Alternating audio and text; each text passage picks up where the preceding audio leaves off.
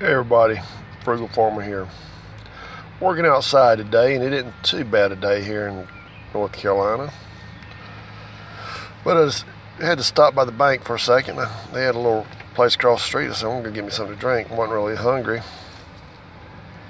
And I paid $1.89 for a cup.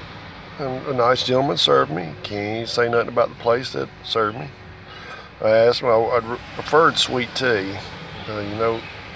We in North Carolina love our sweet tea, but I got a Coke and said he said the sweet tea isn't that good. And of course, he doesn't drink sweet tea. He's from different areas. But I got looking at it. I said, I wonder how much this thing actually costs. So I did a little search. This drink costs like 12 cents a cup. That's with the cup, top, and straw. If you don't get the top and straw, and if you don't fill it up with ice, then that's even more profit for the company. And don't get me wrong, I don't mind anybody making a profit, but when it comes to me paying that much for a drink, that's why I normally get a cup of water. And that's $1.89 I can spend on something else. And a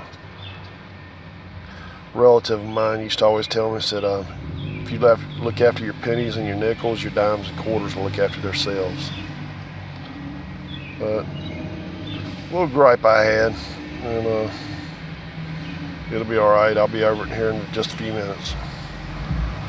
Thanks for stopping by. Come back again when you will. Share, comment, like, hit that subscribe button.